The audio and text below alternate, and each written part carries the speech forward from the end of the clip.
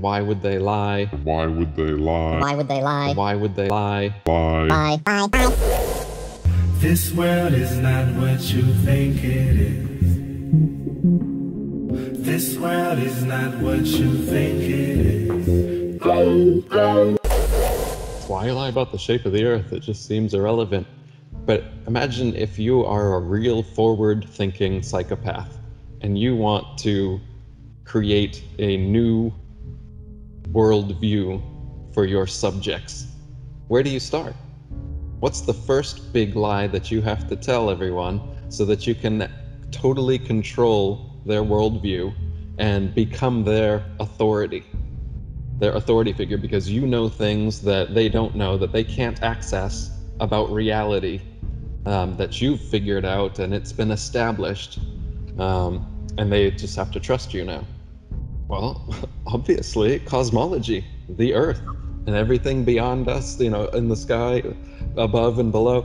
So if you're going to fashion a worldview for your subjects beneath you, and the whole point is to lie to them so that you can gain control over them, the first, the biggest, the most fundamental, foundational lie you need to tell is this one. People have just been under the spell for so long that they can't even see, why would you lie about this thing, the shape of the earth? It seems so irrelevant.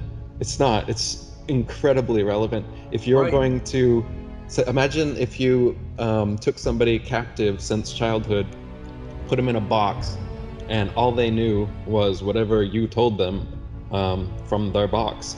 They'd never get outside, know anything about the outside world. You get to feed them all information about what's outside the box.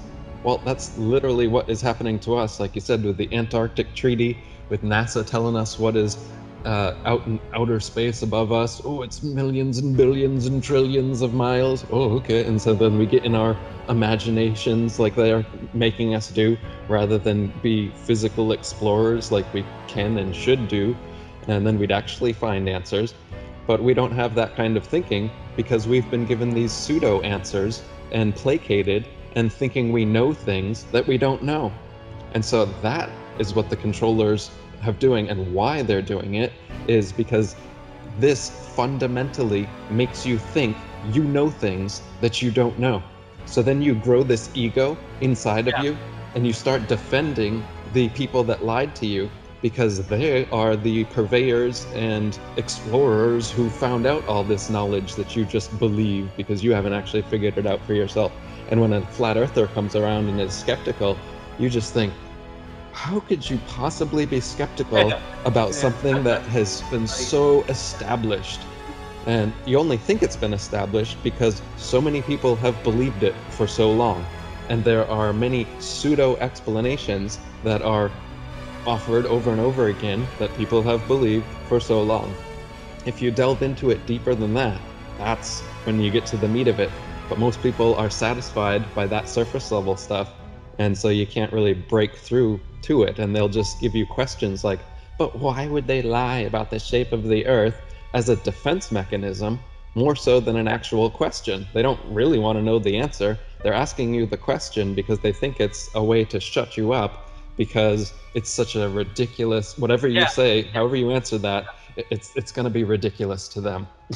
To control us for money, whatever you say, you know, they'll scoff at it.